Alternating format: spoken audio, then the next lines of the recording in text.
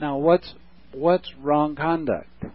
Wrong conduct is not taking and keeping the 5 precepts.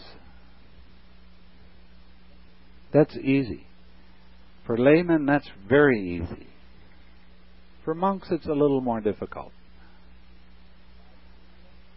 5 precepts: don't kill living beings. Don't steal.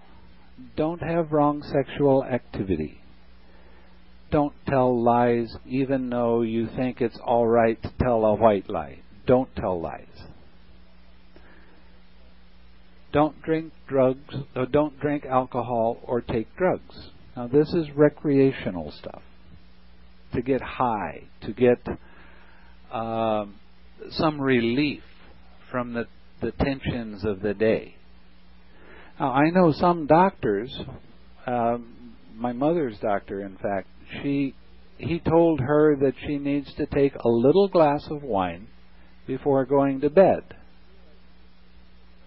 She doesn't do it so she can get drunk, but it does help the heart.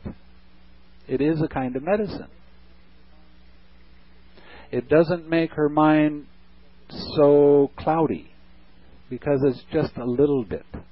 It's not very much.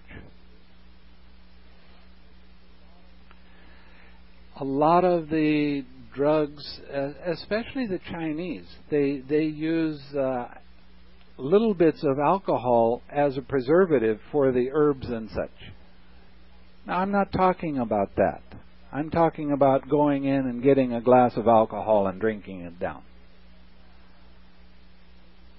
Or taking a drug, not because your body is sick, but because you want to escape. Now, what happens when you break one of these 5 precepts? You wind up causing pain to yourself or someone else around you.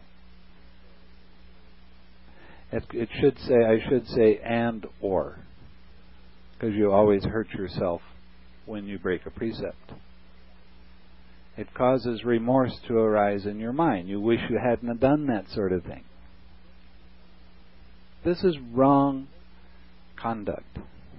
Now, what's wrong conduct in thought? The want to deceive somebody else by saying something that's not true. Gossip. Slander.